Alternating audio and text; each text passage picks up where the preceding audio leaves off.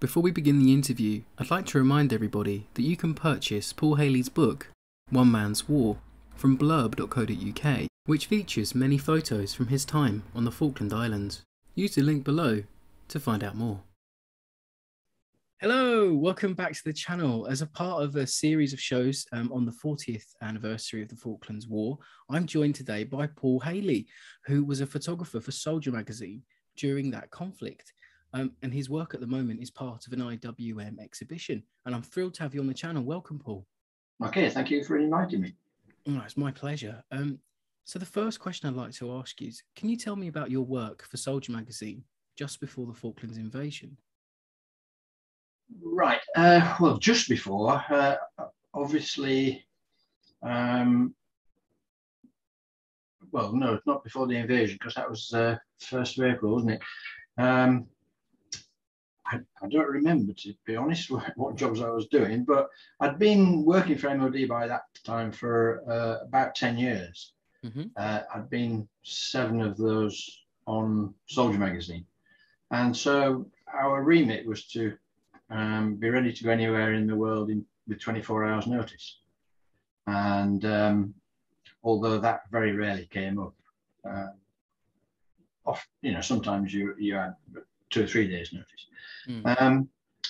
So I was sort of well versed with army life, although I was a civilian photographer, just happened to be working for MOD.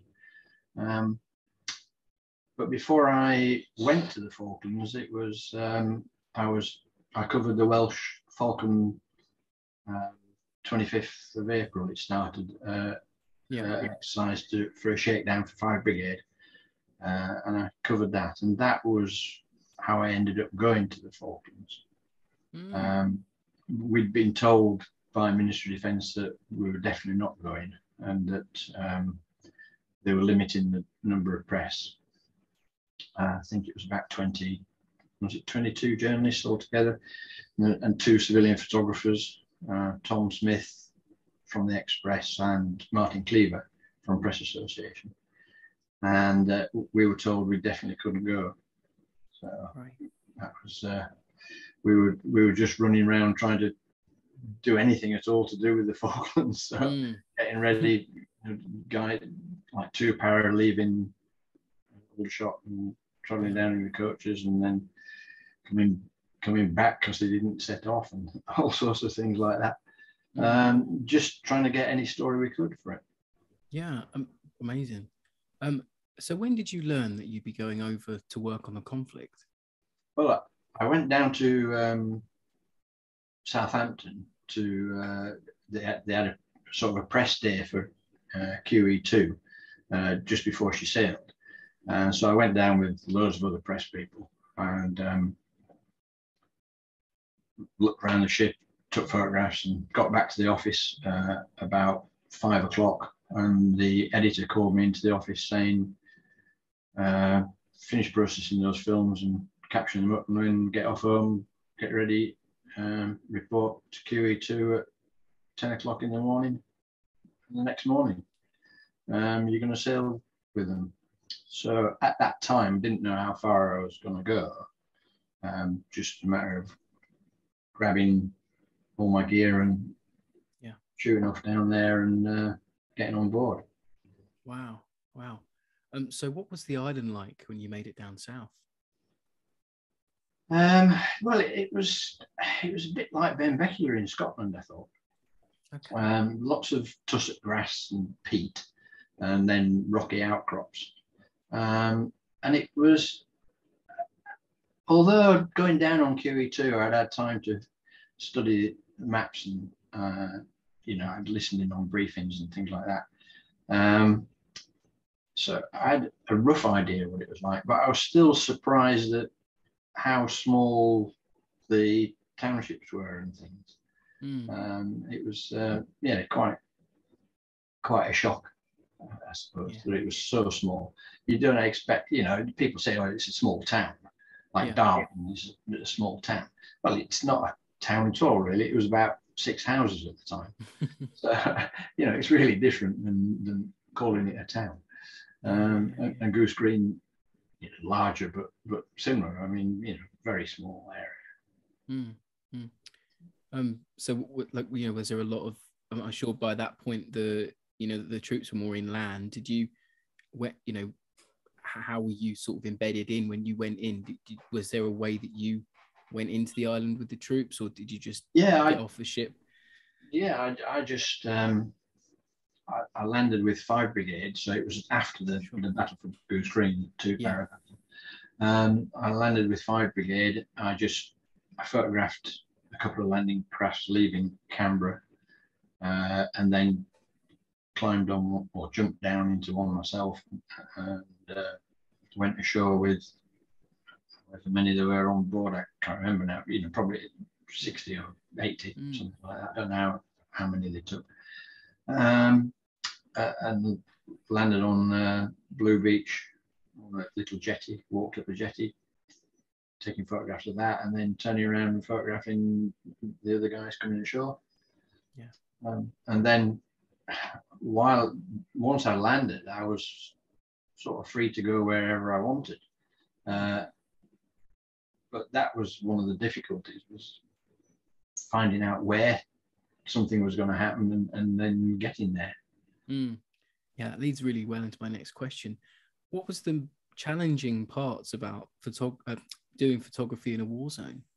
Well, in that particular area, the photography, this sounds a bit sort of silly really, but the photography was the least of my worries. I was quite a competent photographer.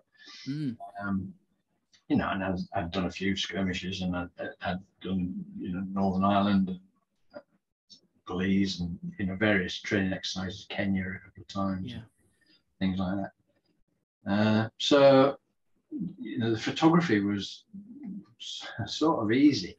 It was just the day-to-day living was hard. I mean, the weather was not brilliant. So trying to keep warm and dry, and keeping the cameras dry was a challenge. And then just finding somewhere to sleep on a night, somewhere to eat, getting something to eat. It wasn't as though you could, nip off back to a hotel somewhere. No. Like that. So I mean, there's just, nowhere. So that was the challenge. It was not really the photography. And I always found, working with soldiers, if you're there with them, you're sort of one of them anyway. They accept you. Accept you quite well. So it was just getting around. Difficult. Yeah. So one thing I'll ask you quickly before we move on to the final question. It's a great photo of you in your Denison smock. I always wondered how you came to be wearing the smock, because by that point they'd all switched to DPM. It's a great, it's an iconic photo of you with all your equipment on the island. But I've always wondered, how did the smock come about? Yeah, the smock. Well, it was funny. I'd done a couple of exercises with what used to be called 7 Para RHA, and then it went to what was it called? Just 7 RHA. I think they dropped the para, didn't they?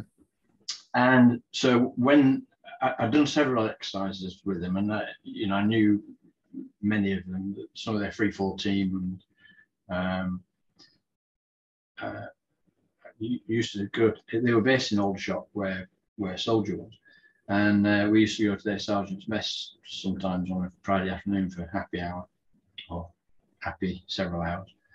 And one of the guys that we were friendly with presented me with his Emerson smock when they weren't allowed to wear them anymore. Oh, amazing. And they made a bit of a thing about it in the mess. And so I was presented with it, I suppose. Oh, that's fantastic. And I love it. I grabbed it when I went, because I thought, well, I don't want to be wearing bright red waterproofs and things like that. Yeah. So I took that with me. But I didn't, when I set off, I didn't know that I was going to be landing here. You know, I thought probably we'd get to Ascension and we'd turn around and come back or something. But obviously we didn't. And so I had to try and get some waterproofs when I was on board, and some decent boots, because I hadn't got anything like that with me. But I had my smock, so that's great. Yeah, it's a great photo of you. Of you. Yeah, it was hated by the paras, by 2 and 3 para, because they weren't allowed to have this. Oh yeah. It's very. And they're a great smock. I mean, it was brilliant. Oh yeah, fantastic. They're such a iconic piece of British military. Yeah, I wish I'd still got it now. Oh yeah, I have a reproduction one in my wardrobe. It's a prized possession. So my last question for you, Paul, is what's your favourite photograph that you took from your time on the Falklands Islands? It's a bit like asking me which my favourite child is, isn't it? Oh, it's very true, yeah. One of the ones that I particularly liked, because it was just so difficult to do, and it's not on the island. It was the first helicopter landing on QE2 on the rear deck of QE2. Mm-hmm. It was into the sun, and you know, in the days of film, it was quite a difficult shot to get. And I just think I nailed it, and it made the front pages of most of the papers we got down there all around the world. So I quite like that image still. But there are several that I'm sort of proud of on the islands. I mean, the Scots Guards group photograph on Tumbledown at the moment of the Czech fire was probably the most difficult one to get, right? Because trying to sit 12 Scots Guards down when they're all leaping around and shaking each other's hand and things after having a miserable, horrendous night, fighting, and sadly 8 killed, 40 odd injured. Trying to get a group photograph of them was a bit of a nightmare, and it was just a matter of sort of pushing some of them down and pushing them into place, and them not realizing what I thought was going to be a really important photograph. And it was funny as a photographer, because I used to hate doing group photographs. Right. And yet on that, at that particular moment, I just thought that it was going to make a great photograph.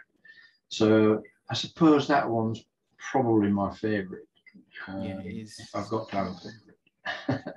It's a fantastic photo, and you know, your work has stood the test of time. And I just, when I was doing my research and finding out people I'd like to interview, I came across your work and led me to, I bought a couple of Soldier magazines from that time with your work in. All right, yeah. Just to have sort of the original publication.